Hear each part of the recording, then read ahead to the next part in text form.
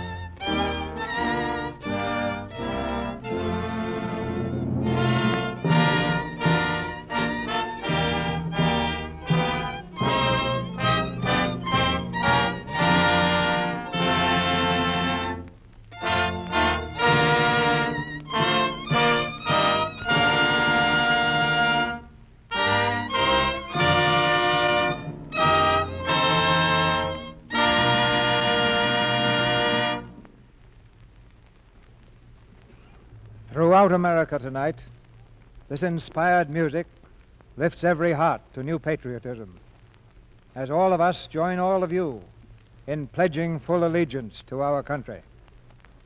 We've asked the Columbia Broadcasting System to interrupt our program tonight with any important news developments.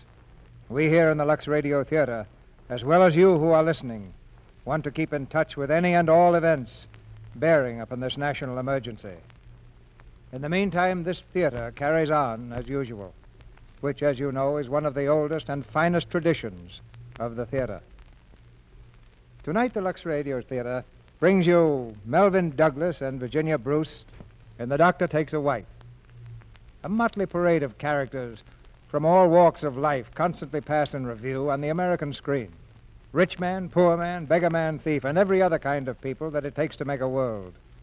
But judging from box office records, perhaps the most romantic of the whole lot, for some reason that I'll leave to you, is the Doctor. He seems to exert even more fascination over the American people than the cowboy and the aviator. And perhaps Columbia Picture had this in mind when they filmed The Doctor Takes a Wife. It's the story of a doctor who suddenly finds himself married to an author, a beautiful young lady author, who has just made a fortune out of a book telling other young ladies the advantages of not getting married at all. And that's such an embarrassing set of circumstances that it makes a perfect beginning for a comedy. This play will put you in the proper frame of mind to do your Christmas shopping. So you'd better get started on that pretty soon. Because I believe the calendar shows there are just 14 more shopping days left before Christmas. Of course, any one of those 14 days could get off to a very bad start if you suddenly discovered that you were all out of Lux Flakes.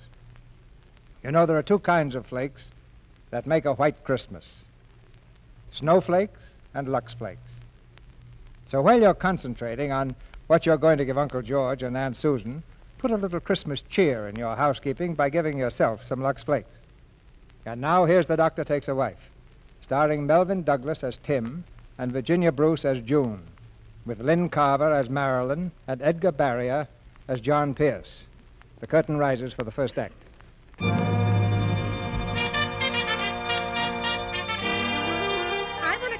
No, madam, we absolutely won't run out of this edition before noon. Spinsters on Spinach is just Will you give me a copy of Spinsters on Spinach? I want 2 copies of Spinsters on Spinach mailed to my aunt. Buy a copy of Spinsters on Spinach, my dear, and read every word. You'll never look at Harry again. The author's a bachelor girl, and they say her book answers everything. Is this the book that tells you how to put men in their places? Give me another copy of Spinsters on Spinach.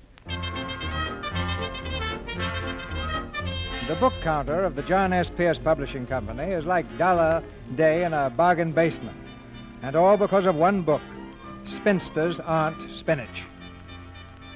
In the back of the store sits the happy publisher, his desk littered with enthusiastic telegrams.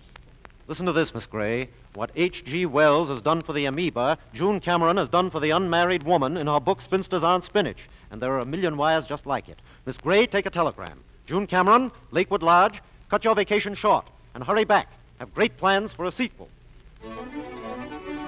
At Lakewood Lodge, June Cameron hurries across the lobby to the desk. The clerk is not in sight, so she bangs the desk bell impatiently. This seems to annoy the gentleman who is using a telephone at the opposite end of the desk. Hey, look, I'm telephoning. Cut it out, will you, please? Just go right ahead. Don't mind me. I mean, that thing isn't helping a bit. The connection's bad enough as it is. Yes, I know. Everything's inefficient up here. Come in, Miss Cameron. I'm checking out. I'm in a terrible hurry. I'd like to send a telegram to New York, Hello? please. Dad? You'll have to send it from town. We don't have that service. Well, can't you phone it in? I can't hear you. Phone's busy at the moment. What? Say it again. But I can't wait. I'm in a hurry. I'm sorry, miss. Never mind. Can somebody take my bags? Yes, and where's your car? What? Well, I'm not driving. Oh, Shaw, that's too bad. If you'd left 5 minutes ago, you might have made it. If you're going to tell me there's not another train. I'm sorry, Dad, Oh, but... there's another one tomorrow morning. But You I've might- got to get to New York right now. Just a moment. Pardon me, but would you mind lowering your voice? The phone. Thank you.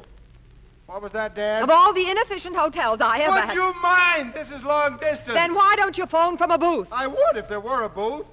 But this happens to be the only phone that's costing me money. What'd you say, Dad? Can I hire a car somewhere? Not in this town, miss. Oh, but that's Will ridiculous. you please keep quiet? If you were a gentleman, you'd wait till I got through. I can't carry on this conversation. You have no right to monopolize the lobby. What, Dad? Yes? Of all the stupid things I ever heard of, this is the worst. Well, I'll tell you, Dad, Oh. Hello, Dad. Yeah, I'll drive down now. Yes, I'm leaving right away. See you soon. Bye. Little difficult trying to hear, eh, Dr. Sterling? Well, it calmed down a little when the storm blew over. Well, goodbye, Mr. Bird. See you next year. Be looking for you, Dr. Sterling. So long.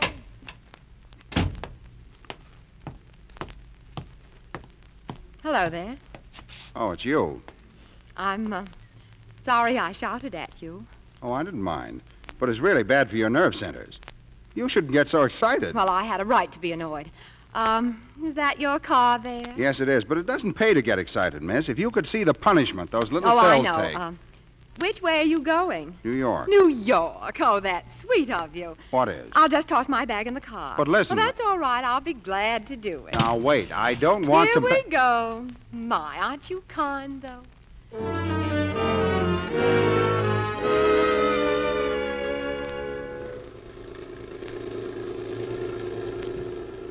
I like your car. Of course, it's a little out of date, but old things are so interesting, aren't they? Oh, it's getting a little chilly. Wouldn't mind if I put on my coat. Just look out for those boxes back there, that's all. Look out! Look out! Good heavens, what's that thing? Why, it's a human head. It is not. It's a model. And if it's broken, let me see it. No cracks on that side. Spitting image of my Uncle Chester. No cracks on this side. I guess it's all right. Just be careful of it. Fond of him, aren't you? Do you always travel together? I use it in my work. Well, I don't mean to pry into your private life, but just what is Chester to you? I teach neuropsychiatry. I'm doing research on migraine headaches. The head opens up. Oh. And just what is a migraine headache? Blood vessels in the head dilate excessively, causing pressure on the nerve centers. We go at too fast a pace, especially women. They're not constituted to take an equal place in a man's world. What makes you think it's a man's world? The modern woman can match you men fiber for fiber and have a rib left over. You must have read that someplace. I did. In a wonderful book called Spinsters Aren't Spinach. Oh, yes. Yeah, the chambermaid at the hotel had a copy. The one with no forehead. You shouldn't read trash like that. I didn't read it. Just as well. I wrote it. Oh. Well, sorry. Oh, that's all right. I didn't expect you or any other man to like it. Marriage is no longer the answer to a maiden's prayer. Standing over a hot stove is all right for the more backward of our sisters, but a new kind of woman is coming into her own. Oh, is that a fact? Yes, the kind that refuses to subordinate her own personality to that of the egotistical, domineering male. The Amazons tried it. You know, you're the complete picture of the smug male. You won't discuss it because you know I'm right. You really can't discuss anything with women. They never have an open mind. Oh, you're the perfect type. I must remember you for my second book. Oh, look, would you mind stopping in this town? I have to send a wire to my publisher. I'm very anxious to get back. Oh, it'll give you a chance to rest your nerve centers. You've been going at a fast clip, you know. On the straightway back there, you almost hit 30. Okay. But will you please hurry? Thanks. This is awfully important. Oh, there's the telegraph office. You can park right here. Well, right in front of the Justice of the Peace's office. And isn't there a wedding going on? What of it? It merely goes to prove that someone didn't read your book. You haven't heard of any lawyers in Reno starving, have you? Be right back. Make it snappy, will you? I'm due in New York at 7 o'clock. Hey, kid, you want to make a dime? Sure, what do I do, mister? Look, you see this sign? What's it say? Oh, just married, huh? Mm-hmm. Hanging on that car over there. The bride and groom will be out any second, so don't let them see you. Well, I won't. Which car you say? That one over there. Go ahead. Okay, thanks, mister. Will you take this telegram, please? Straight telegram to John S. Pierce, Pierce Publishing Company, New York. Driving down today. We'll see you tomorrow. Have a big surprise. Best regards, June Cameron. June Cameron, are you the author? Yes. How much is the wire, please? 62 cents. I read it 3 times. Did you? There you are, 62 cents. Oh, it's simply wonderful. I keep it under the counter. Will you autograph my copy for me? Well, certainly. Give it to me. Oh, thank you, Miss Cameron. Thank you so much. Not at all. You'll see that my wire is sent immediately. I sure will. Oh, Miss Cameron, you're probably in a hurry, but I do want to tell you what this book has done for me. It's changed me into a career woman. I used to feel awful when men didn't insult me, but now I don't even care. Fine, you just keep it up. Hey, are you ready? Let's go. Coming. Goodbye. Goodbye. Goodbye, Miss Cameron. Hey, Prudence, who's that? Why, that's June Cameron herself, the author of Spinsters Aren't Spinach. Spinster, huh? Why don't she practice what she preaches? She ain't no spinster. Why, she is so. Oh, yeah? Well, take a look at the sign on the car. If that don't say just married, I can't read. Just married? Oh, so that was the big surprise in the telegram. Well, wait till the newspapers get hold of this, and I'll tell them. The deserter.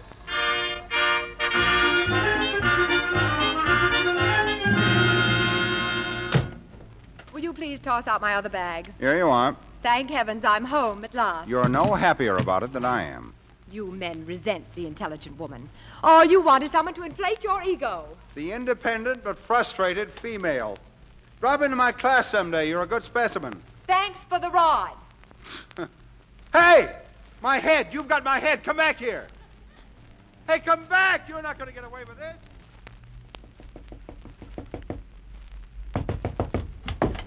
Where's my head? I don't know. I left it in the car. You did not. That head cost me $250, and I'm going to stay right here until you give it to me. Will you please get out of here? No, you've got my... Oh, there it is. It is not. That's my hat box. Give it to me. It is not your hat box. My head's in there. Let go of it. Oh, now look what you've done. You've broken the nose. I'm sorry. I thought it was my hat box, really, but you pulled the box out of my hands. That's right. The career woman is never to blame. Of all the ungrateful females, you force your way into my car. I drive you for 400 miles, pay for the gas and oil, and then you ruin a $250 head. You don't need that little piece. Chester won't get a headache in the nose. All right, I've had enough. If you're going to take that attitude, you can pay for the trip. Cost me $9.80. You owe me half, $4.90. Oh, run along and correct some papers or something. Ordinarily, I'm a very calm and peaceful individual. That's because I have thin earlobes and eyes set wide apart. But you see these? They're thumbs, short thumbs. That means I'm stubborn. And I won't get out of here until I get my $4.90. Fortunately, my thumbs show no evidence of pygmy ancestors. But I, too, can have my obstinate moments, and this is one of them. What are you doing with that ashtray? It's mine now. I'll deduct 75 cents for it. That leaves $4.15 you owe me. Oh, what's this? That's my paper knife, and you can put it right down. Well, it's not real silver, is it? No, sorry. The best I can do on this is $1. That leaves $3.15 you owe me. Now, what else? What's in this thing? That's the liquor cabinet. That's what I thought. Uh-huh. Scotch. 10 years old, too. That's more than I can say for you. This may take care of the balance. Now, let's be generous and say it's worth 40 cents a drink. Well, here's mud in your eye. I'm wrong. 20 cents.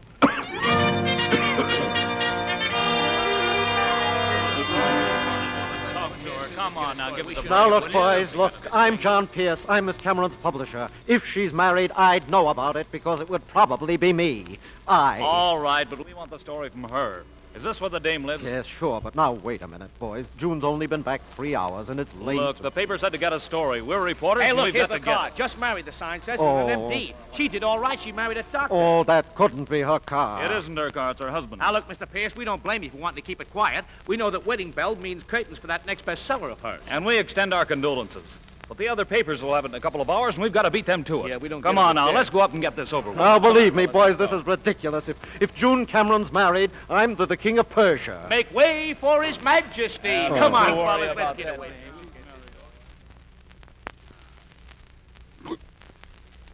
Yeah, that's good. Now, let's see. That makes a balance of 60 cents you owe me. Would you like to take the rest out in aspirin? Don't interrupt. Marilyn never interrupts. Oh, I haven't told you about Marilyn, have I? Marilyn's the girl I'm going to marry as soon as I become a professor. Look, Hamlet, now that the bill's paid, will you get out? Very well, if that's the way you feel about it. Very well. Good day, madam. Hey, not that way. That's my bedroom. Good day. Get out of there. Oh, by heavens, who is it? Congratulations. Where'd you meet him? Don't say a I'm going word to change the tonight. back of the carpets. What do you think of the matrimonial state? Well, fellas, Yeah, please. come on, we ought to get this. June, Don't listen. tell me what this is all about, Johnny. Just let me guess. I know. It's a college initiation. Look, Miss Cameron, we're all losing sleep. Who, where, what, and why did you get married? All right, fellows, it's a very funny gag. Now run along, tip over some milk wagons, and go home. You see, she isn't married. She doesn't know a thing about it. Close that door. That's my bedroom. Now, come on, Miss Cameron. Your husband's in there. What's his name? He's not my husband. Johnny, throw these vultures out of here. They're going to print I'm married. Who is he, June? That man in there? He's not my husband. Now listen Okay, to... we'll print that the guy in the bedroom is not your husband. No. You can't do that. It would ruin our reputation. Look, June, we might as well admit it. The evidence is right in there. Well, I guess she's married, boys. Johnny, if you'll just listen. Thanks, Miss Cameron. We'll give you a nice, dignified ride. A photographer will be along later. Be seeing you. Come on, boys. Let's get out of here. We'll play that. Just what was the idea? Isn't he your husband? No. That migraine headache in there gave me a lift, followed me here, and ended up by passing out.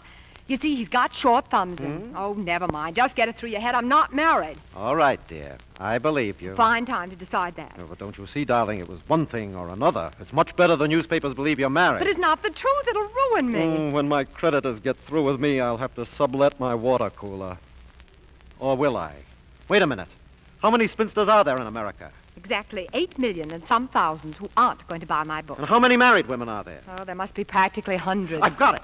You're going to write that second book. A book about marriage. We'll call it Marriage Ain't Measles. Oh, Johnny. Johnny, dear, why don't you lie down for a minute? Whatever it is, it'll go away. Listen, what you did for the spinsters, you can do for the housewife.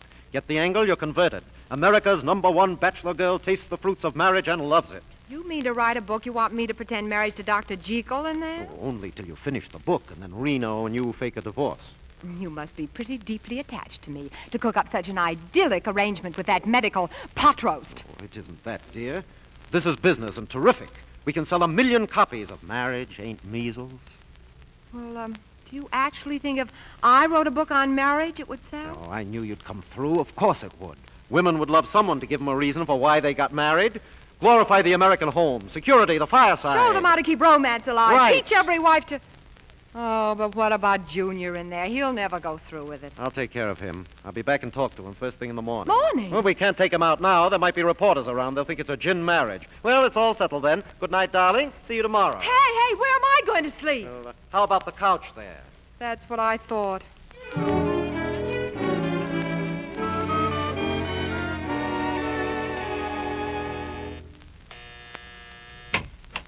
Good morning, June. And how's America's favorite authoress? I feel like I've slept in a cement mixer. Where is he? Junior, how do I know? I guess he's still asleep. Come on, we'll go see. Well, there he is, and you can have him. Wake up. Wake up, old man. Huh? Hey, what are you doing in my room? Where am I? I can tell you one thing, Goldilocks, you're not in heaven. But you're a very lucky man. You've made money while you were asleep. That's it. Break it to him gently. Listen to what the morning paper has to say. Public spinster #1 weds. June Cameron turns Benedict Arnold. Marries Dr. Timothy Sterling in Greenwich. Dr. Timothy Sterling, huh? Hey, that's me! It's a frame-up. Where are my pants? Well, don't look at me. I'm not wearing them. You get out of here. Run along, dear. I'll explain the whole thing. Do that. But you better be more convincing than I think you are. Well, you see, Doctor, there's been a slight mix-up, and everyone thinks you're married to Miss Cameron. Where are my pants? And for the time being, it will be convenient for them to think so. You see, Miss Cameron's writing a book on marriage. And you want me to pose as her husband? Oh, no. Besides, Marilyn might... I'll make it worth your while, Doctor. Say, 5% of the gross sales, that'll be about... No, it's all a cheap publicity stunt to sell that trash she writes. Are you going to give me my pants? Now, look, old man. I'll make it 10%. I said no, not for 110%. For the last time, where am I... Oh, here they are. Now, let's not be hasty about this. 10% of the gross sales of that book will be a tidy little sum. Where's my head? Huh? I said, where's my head? How about the one with your hat on it? That's not it. The wax head, the one that opens up. Don't tell me that... Oh, there it is. Now, if you'll just get out of my way, I'm going. Now, look, Doctor. Get out of my way and don't ever bother me again. If you do, I'll sue you for 10%. Good day.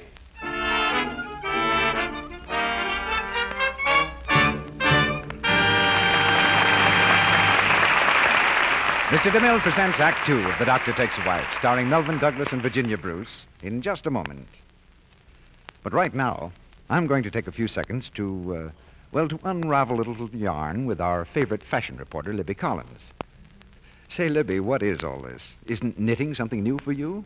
I thought you just talked about fashions. Why, Mr. Roig, a woman doesn't stop talking when she starts knitting. As a matter of fact, I brought my knitting along because that's what I want to talk about. Knitting, you mean? Mm-hmm. Hand knits are smarter than ever now, especially the sort of thing I'm making, a black sweater. You know, a black sweater is one of the nicest Christmas gifts I can think of. They're lovely ones in the stores if you don't like to knit. They're so smart, and not just for sports and country wear by any means. They're just as right for tea or dinner or evening if you dress them up with a heavy gold or jeweled necklace.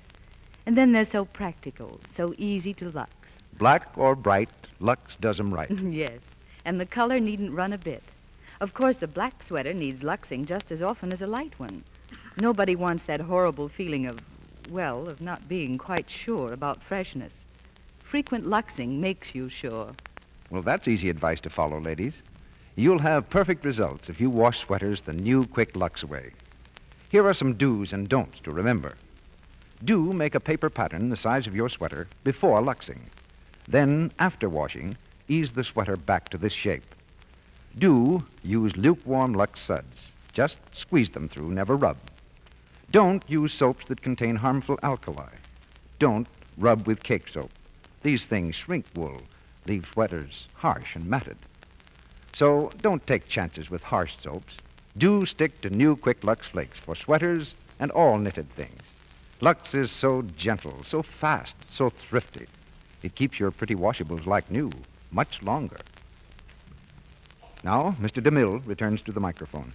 Act Two of The Doctor Takes a Wife, starring Melvin Douglas as Tim and Virginia Bruce as June.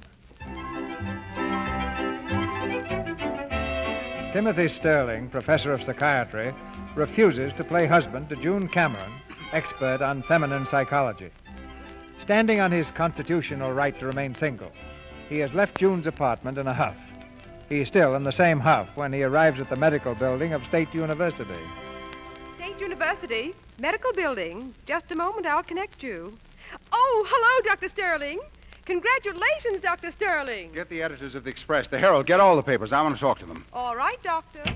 Hello, Dad. Tim, my boy, I've been trying to reach you. Look, Dad, let me explain. It was all a Son, you don't know how happy you've made me. For a while, I was very much afraid it was going to be Marilyn.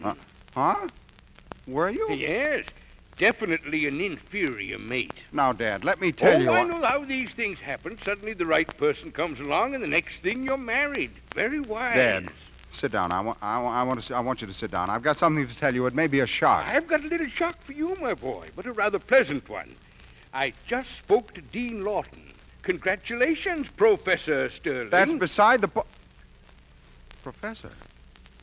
But I thought Dr. Hampshire was going to get that post. It was close until this morning. But you know how the dean feels about marriage. And since you're a married man and Hampshire isn't... It couldn't be just because I'm married. It's always been a theory of the deans that the chair of neuropsychiatry should be held by a married man. A man who leads a natural, well-balanced life will have a sounder approach to the study of the unbalanced. Professor Sterling. Oh, that's too bad. Hey, what's the matter, son? Don't you want the professorship? Oh, yes, I do. But you see, Marilyn's coming in on the boat in about an hour, and the truth is... Congratulations, Professor Sterling. Congratulations. My boy. Dean Lawton. Congratulations, Professor Sterling. When can we see the bride? Oh, anytime. Well, that's fine, son. We'll all drop around tonight. Hello? Who? Oh, the Herald. No. I didn't want to make a statement. Oh, well, the reason I called was that Mrs. Sterling and I would like to take a 2-year subscription.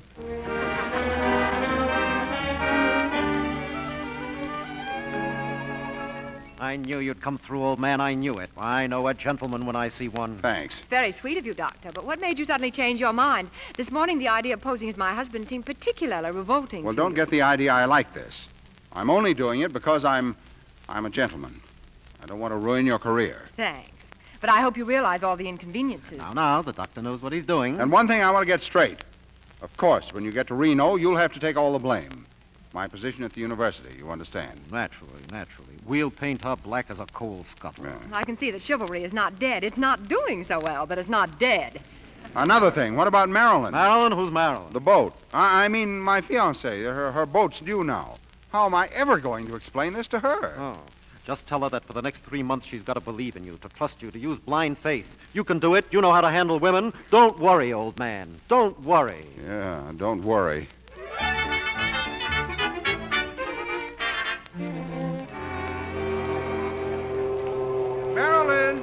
Marilyn, here I am, dear, over here. Hello, sweetheart. Hello, sweetheart. How touching. Well, darling, what's the matter? Were you seasick? Look at that. What? You know what? This paper. June Cameron weds MD. Now, wait, Marilyn. You'll have to trust me. You'll have to believe in me. That story in I'd the like paper... to stuff that story down your throat.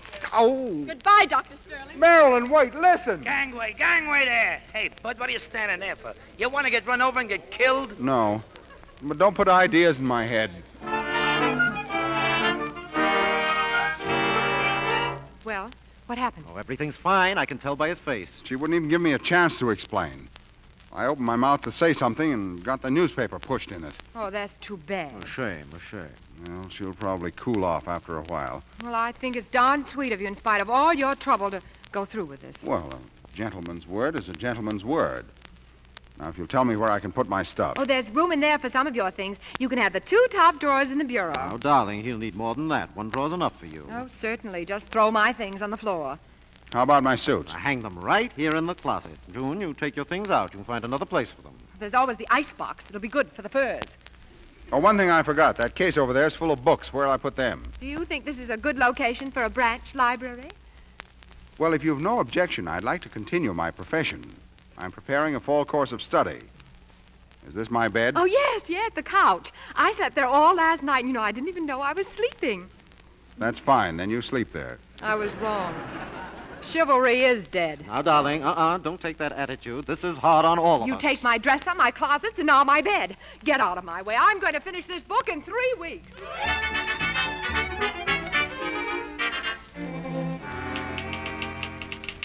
There he'll stand, the man you love. Will you please stop that typing? What? I'm doing some important work, and it bothers me. And that muttering, too. Look, Pasteur, this is the way I work. You'll have to get used to it. You realize I'm doing you a favor just being here? Answer the door. Why don't we hire a butler, dear? Well, I'm delighted. My dear, I'm so happy. Well, hello, Dad. I forgot to tell you, dear. A few of the faculty wanted to drop in and meet you tonight. Congratulations, my dear. I've known Tim ever since he was a little boy. This is Dr. and Mrs. Nielsen, dear. Oh, hello. Here, Mrs. Sterling, is a little gift. It's not much, but you shouldn't have done that, Dr. Nielsen. It's a book. Occupational Diseases of the Mind. But just what we needed. I was only saying today that... Dear, don't you think we'd better make some sandwiches? The others will be here in a minute. Others? Isn't that wonderful? With all she's had to do, making fancy sandwiches. Can I help? Oh, no, thank you. I've got some cookies. I'll whip up a little coffee. I'll just tag along, Kim. I'd like to see the bride. It's been awfully nice of you, Dr. Lionel, to help. Why, I've enjoyed it, my dear. What else can I do?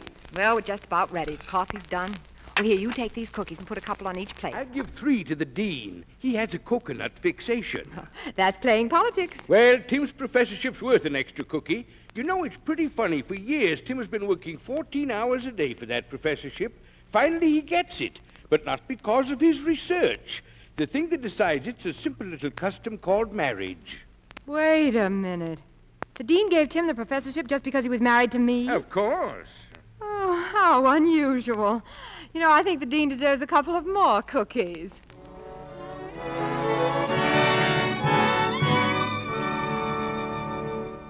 Ladies and gentlemen, before we continue with our play, the makers of Lux Flakes switch you to New York for the latest news developments, direct from CBS.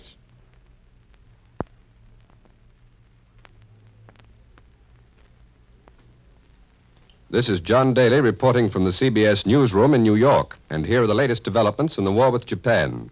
The first phase of the Japanese surprise attack against British and American possessions in the Pacific appears to be continuing full force. Late reports are sketchy, but they indicate that the offensive is still favoring the Japanese. CBS correspondent Tom Worthen reported from Manila a short time ago that there have been 6 raids on the Philippines since the war started, from Luzon in the north to Mindanao in the south. Manila itself has had 3 alarms, but Worthen said no bombs have actually dropped inside the city. Japanese forces are said to have landed on Lubang Island near the entrance to Manila Harbor. And Tokyo now claims the occupation of the American-owned islands, Guam and Wake. And the Japanese maintain that a blow of annihilation was dealt Hawaii's Pearl Harbor naval base in yesterday's initial attack. According to official Tokyo claims, an American warship has been sunk off Guam and several American merchant ships have been captured. Tokyo has not admitted a single naval loss.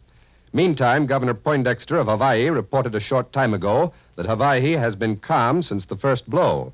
Official American accounts say that at least 1,500 persons were killed there by Japanese bomb attacks.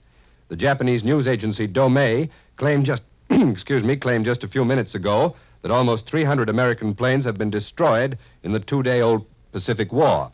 On America's part, that war became official a little over 5 hours ago when President Roosevelt signed the war resolution that had been passed in Congress with only 1 dissenting vote. Earlier in the day, Britain declared war, and Prime Minister Churchill pledged the full resources of the British Empire in the struggle with totalitarianism and aggression. Japan now faces not only the United States and Britain, but these other members of the non-Axis world: Nicaragua, Canada, Costa Rica, Haiti, Guatemala, San Salvador, the Dominican Republic, Australia, Honduras, the Free French government, and the Greek and Belgian governments in exile.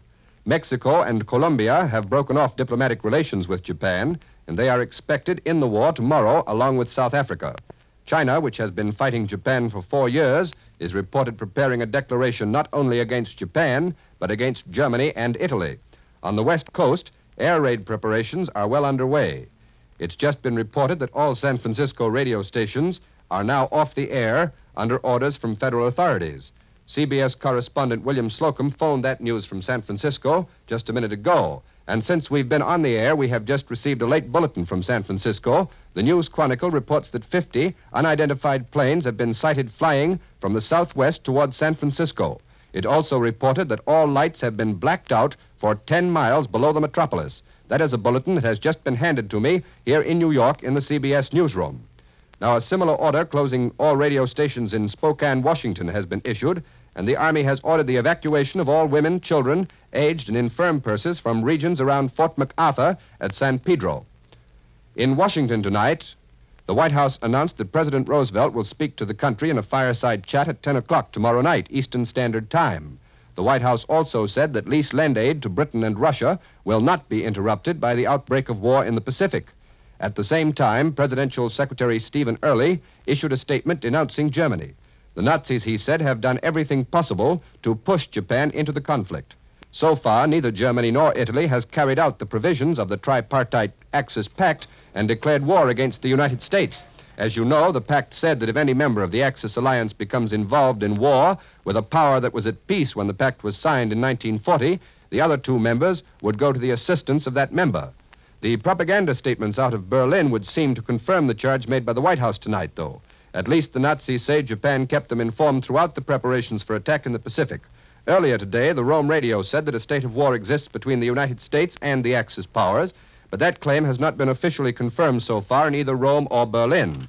And with the United States united this evening in one single resolve to destroy Japanese militarism once and for all, American recruiting officers report that they have been swamped with men seeking to enlist. Thousands of men in every state of the Union have volunteered, even demanded, that they be allowed to serve. Before we leave you, we repeat again this bulletin which has just come in from San Francisco. Since we've been on the air, we've received this bulletin. The News Chronicle in San Francisco reports that 50 unidentified planes have been sighted flying from the southwest towards San Francisco. It's also reported that all lights have been blacked out for 10 miles below the metropolis and over an area 35 miles along the coast. And that's the latest news on the Pacific War. Columbia will interrupt its regularly scheduled programs to bring you the latest news. Our next scheduled news broadcast will be at 10 o'clock. And now we return you to the Lux Radio Theater in Hollywood.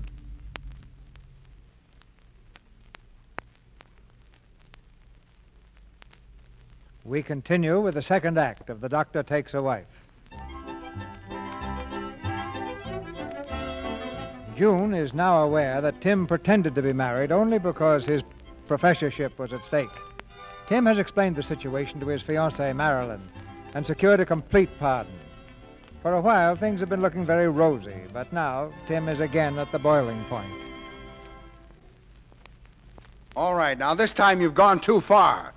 Who had this picture printed in the paper? Johnny, you promised me you wouldn't. Don't blame me. Charlie must have done it. Look at that. I've never had my arms around her in my life. I know, old man. It's what they call a composite photograph. They do it by I putting don't care how they do it. You realize it took me 3 solid hours to explain this to Marilyn? Marilyn. Would you mind not mentioning her name more than every other breath? I'll mention the name of my fiancée as often as I please. You resent any woman who's feminine. You resent any woman who doesn't smoke long black cigars and isn't general manager of a couple of railroads. Now, wait a minute, kids. Furthermore, you've no right to say those things. You've never even met Marilyn. Well, she's going to marry you. That gives me a rough idea. Now, look, I've got an idea. I can count on one thing. At least she won't wisecrack through our honeymoon. Just to make sure, better not wear those green pajamas you've got hanging in the closet. What? Hello there. Now, don't tell me you two are having another quarrel. Well, she... Mr. Pierce, are you here again? Yes, sir. Mr. Pierce, did you ever study chemistry? No, sir. Well, if you had, you'd know that sometimes 2 elements can be placed together successfully. But when a third element, known as a catalytic agent, is added, there is frequently an explosion. Pop, you can rule him out. He's only an innocent bystander. Well, no matter. Tim, I just dropped by to give you a little advice. When you talk to Burkhardt this afternoon, make it clear that you don't want him to use any of your research in his new book. Well, thanks, Dad. I appreciate the advice, but after all, Burkhardt's a... June, you'll be along. See that Tim doesn't get too generous. Oh, well, I don't think I'm going with him. Oh, yes, dear. I forgot to tell you, the Burkhardts invited us for the weekend. Why, you... We'll be leaving in a few minutes. You'd better start packing, dear. It'll be an interesting weekend. Oh, yes, I'm sure. Yes, they have a 15-year-old daughter. She's just written a novel, and she's dying to read it to you. Well, I won't hold you up. It's a good 7 hours drive. Goodbye. Bye, Dad. I'm sorry, I forgot to mention it. That's all right. I'm not going. Oh, you've got to go. That father of his will think you're staying behind because of me. But I was going to finish the book over the weekend. Well, you can work up there, darling. It's probably an idyllic setting. The forest primeval, the winding streams. And a babbling 15-year-old reading me an enchanting little epic called Sink or Swim or Sarah Goes Out for Basketball. Oh, no, gentlemen, I'm not going.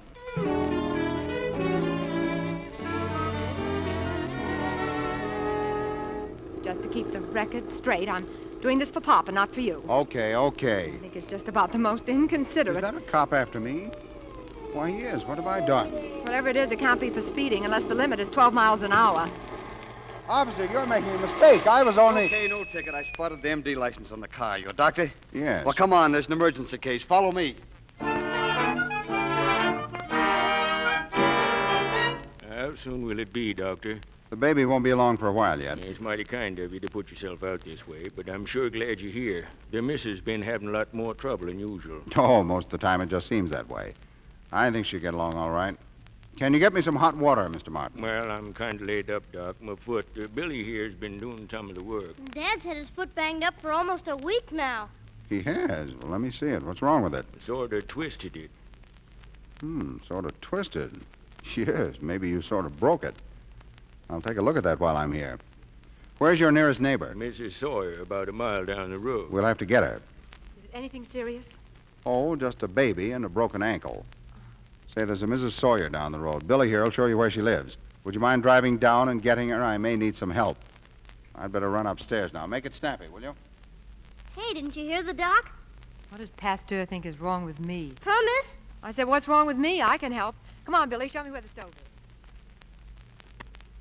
Run up and tell the doctor the water's boiling, will you? Okay. Mr. Martin, what does the doctor want to use for rags? Can't you use those over there, miss? Well, I think you'll want clean ones. This'll do. You're not going to tear up that dress. Well, that's all right. Extra one I brought along. Everything all right down here?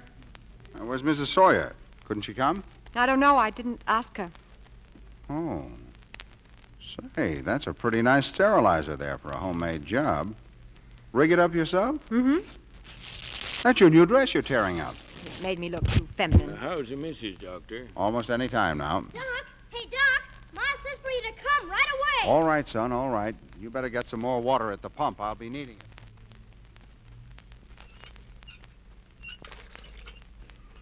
Okay, you can stop pumping now. You're about ready to drop, aren't you? Is the baby here? Yep, safe and sound. Another president?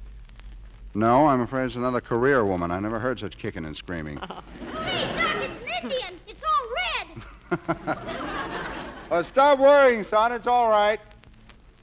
Well, I guess it's too late to go to the Burkharts. Oh, that's too bad. You miss your talk with him. Yes, and you'll miss hearing Sarah goes out for basketball. How do you feel? You must be pretty exhausted. Oh, I was just a little scared. That's the first baby since I was an intern. Well, with that broken field running you did between the baby and the ankle, you looked awfully good from where I sat. Thank you. So did you. Thank you. You know, sometimes it's nice to have a career woman around the house. Really? Well, I mean for emergencies. Oh. Well, if you're finished here, let's go. What's the big rush? The emergency's over, isn't it? And I've got a book to finish, so I can leave for Reno. Yeah, that's right. Let's go.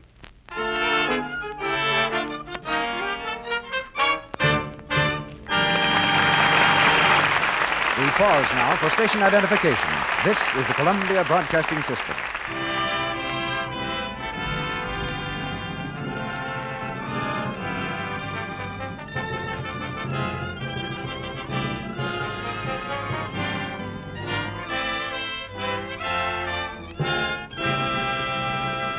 After a brief intermission, Mr. DeMille and Melvin Douglas and Virginia Bruce will bring us Act 3 of The Doctor Takes a Wife. Meantime, let's listen in, first in a busy office. Her application can go on file. She's not the type of girl for this office.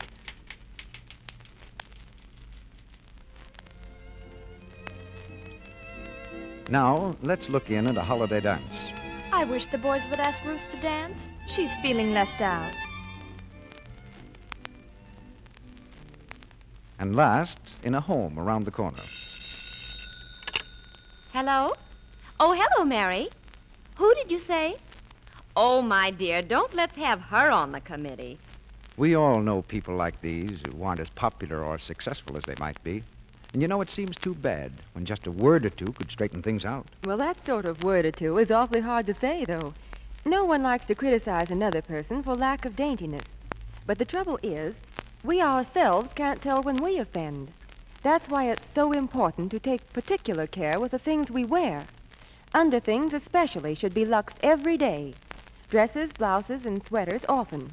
It's easy to do this, too, because new Quick Lux is so fast. Takes away every trace of perspiration so quickly. Then you're sure of freshness. Sure, too, of keeping dainty things new-looking longer. Lux is gentle. Safe for everything safe in water. With girls who have the daily Lux habit, here's what happens in offices. I'll keep her application here on my desk. She's just the type we want.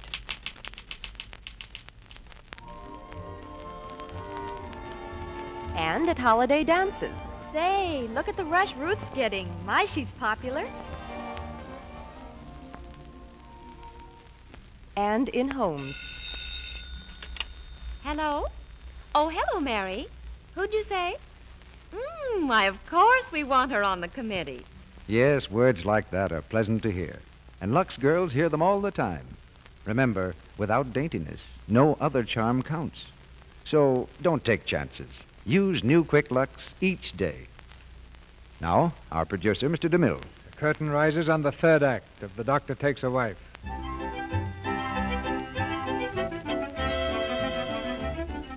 June's new book has been finished and published, and overnight heads the bestseller list. There's no longer any reason to keep up the pretense of a marriage.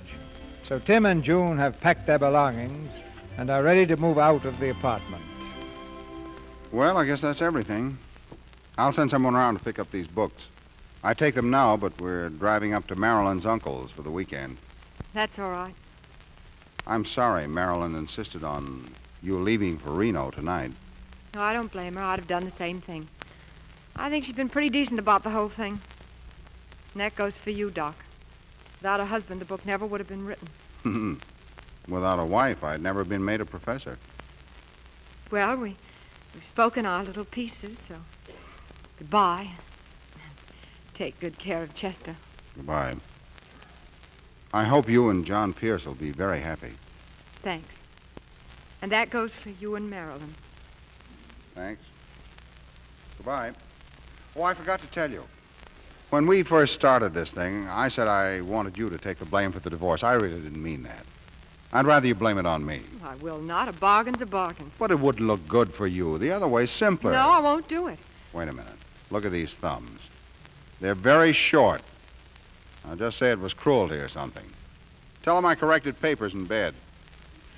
Goodbye, June. Goodbye, Tim. Well, hello there, old man. Hello. Microscope's all packed. Mm-hmm. Oh, our little marital conspiracy turned out beautifully for all of us. Nobody the wiser. Yeah. You know, Pierce, you're a pretty lucky fella. Yes, the book's selling like the proverbial hotcakes. I wasn't talking about the book. Hmm? Oh, yes, June's a wonderful woman. Well, bye, Professor. So long. Hello. Does Frida Schultz live here? You've got the wrong... Oh, hello, Johnny. Here are the railroad tickets, honey. I thought it would be best to use another name. How do you like it?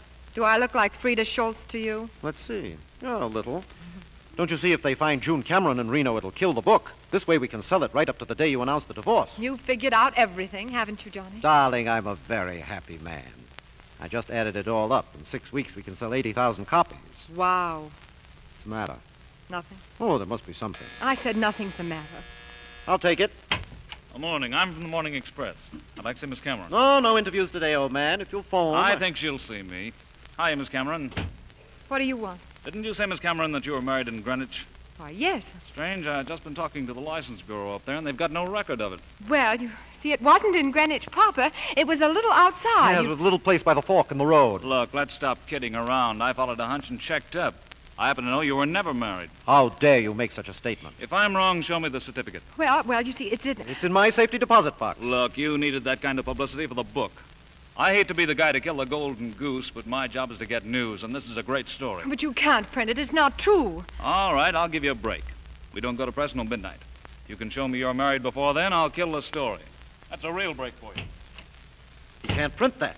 Think what it'll do to the book. Think what it'll do to Tim. They'll throw him out of his job. Who cares? I care. If this comes out, he won't be able to get a job as a horse doctor. After he's been so decent with us, you take that selfish... Well, I didn't mean it that way. It's just that the copies are already printed. Your affection for me is touching.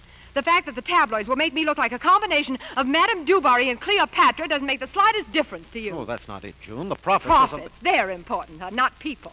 Here's the future of a really great man at stake, and you're worrying about carnations for your buttonhole. Are you in love with this bumpkin? Yes, I am in love with him. What do you think of that?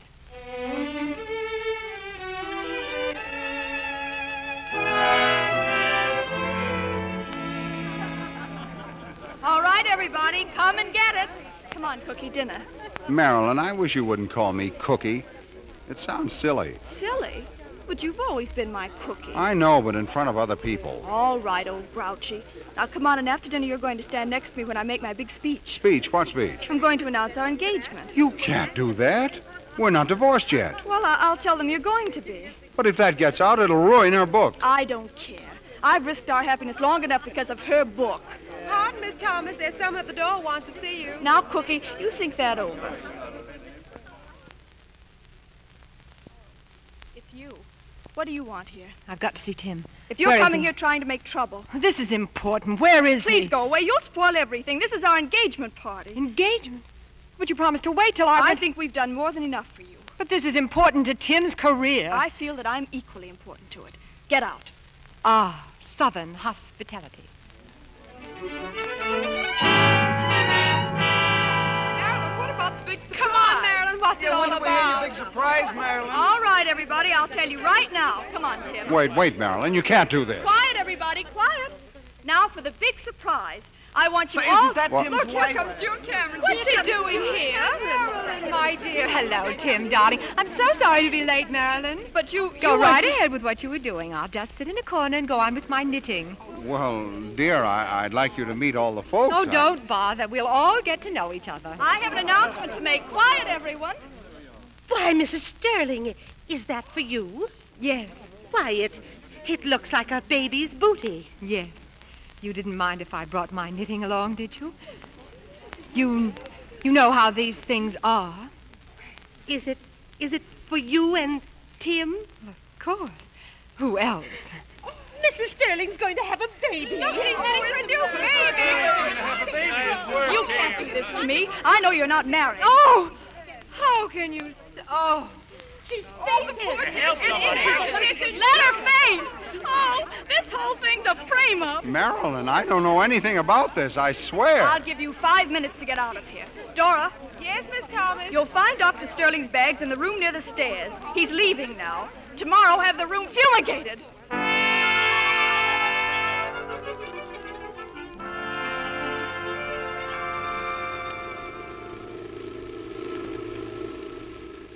And so the reporter just followed his hunch and found out we really weren't married. That's why I came to the party. Uh-huh. Well, what are you going to do about it? Sure, what is there to do? Congratulations for the cutest trick of the week. Oh, believe me, I didn't plan it. But when she told me she was going to announce your engagement, the cat in me crept out. Uh-huh. Where can I drop you? Let me off at the first hotel. I don't know where it'd be around here. You can ask in that gas station. That's what I intended doing. All right, I just suggested it. Nice night. Fill her up? No, thanks. Where's the nearest hotel? You're looking at it. Sam Appleby's Spotless Auto Court. Nice, clean, soft beds. $1.50 and up. All right. Will you take my bag? Yes, ma'am. Well, goodbye. Goodbye. This way, ma'am. Cabin's right down here. Thanks. Certainly is a fine night, isn't it? Yes. Isn't it? Well, this is your cabin. Go right in. You can put my bag down there. Anywhere. All righty. Now, if there's anything you want, just give me a call. I'll be up at the gas station. Thanks. Good night.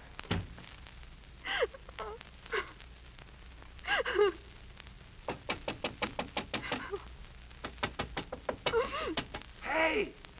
Who is it? Me, Pasteur. Open the window. Oh, go away. June, I want to talk to you. Go away. Don't be silly. Let me in. No. Hey, look. You see those short thumbs? That means I'm stubborn. Let me in. Oh, now listen, Tim. You listen. Ah. June, I promised the people in the apartment next door that we'd play bridge with them next Thursday. Can you make it? Oh, Tim, I think so. June. Oh, Tim, but I'm a career woman. I'm no good except... That's right, but you see, this is an emergency.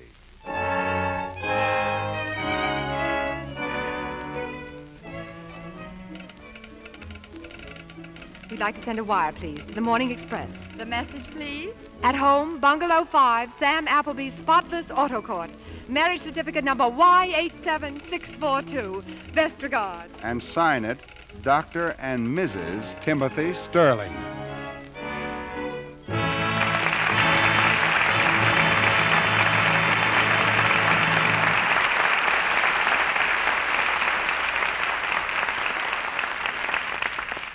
Mr. DeMille and our stars return to the microphone in just a moment.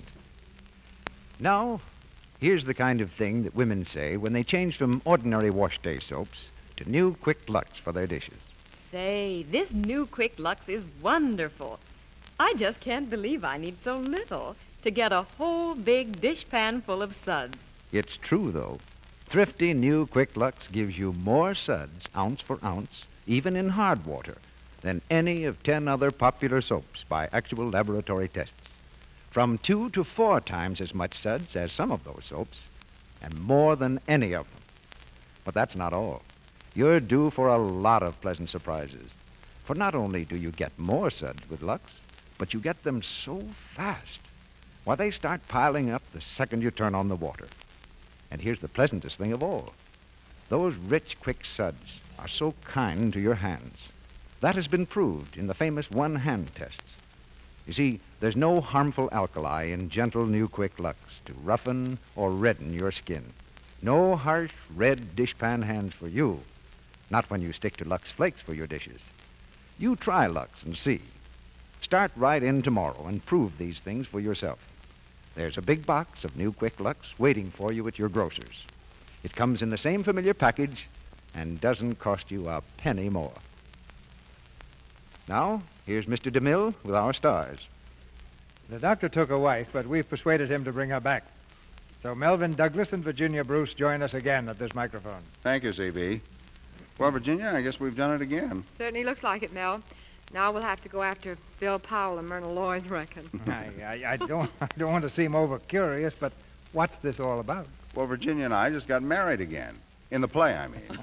And it's happened 3 or 4 times before on the screen. So, in 1945, if our luck holds, we hope to pass Bill and Myrna. That's pretty ambitious, Mel. They've held the championship for years. We just want to know whose side you're on, Mr. DeMille. Mm-hmm. If you aren't Forrest, you're a Guinness. Now, if you really want to know where I stand, I'm directly behind the 8 ball. Well, in the meantime, why don't you tell us about next week's play? Thank you for helping me out, Virginia. Next week's play was a great success as a Warner Brothers picture. And before that, as a novel, it led the bestseller list for months. It's All This and Heaven, Too. And our stars will be 2 of America's most distinguished dramatic players, Betty Davis and Charles Boyer. Yes. That's the way we feel about it, too. In All This and Heaven, Too, we have a play made to order for these fine artists. Betty Davis and Charles Boyer starred in this drama on the screen. So those who saw the picture know that they'll hear 2 acting performances of rare power next Monday night. Congratulations, C.B. That's a real dramatic scoop. We'll all be listening. Good night. Good night. Good night. We pronounce you both terrific.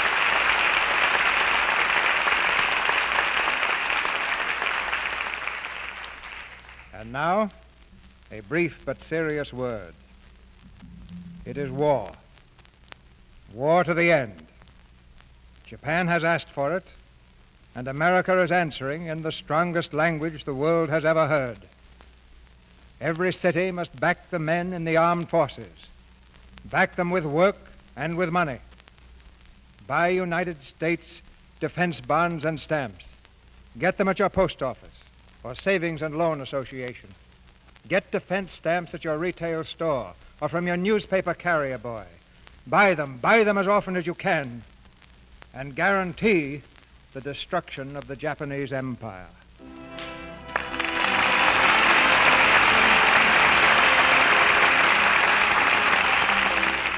Our sponsors, the makers of Lux Flakes, join me in inviting you to be with us again next Monday night, when the Lux Radio Theater presents Betty Davis and Charles Boyer in All This and Heaven, Too. This is Cecil B. DeMille saying good night to you from Hollywood.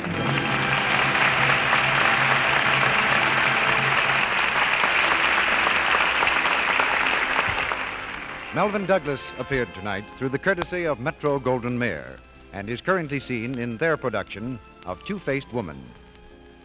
Heard in tonight's play were Ferdinand Munier as Tim's father, and Charles Seal, Verna Felton, Dix Davis, Torrey Carlton, Jean O'Donnell, Fred Mackay, Edward Marr, Suzanne Curran, Griff Barnett, Frank Penny, and Boyd Davis. Tune in next Monday night to hear Betty Davis and Charles Boyer in All This and Heaven, Too. Our music was directed by Louis Silvers, and your announcer has been Melville Ruick. This is the Columbia Broadcasting System.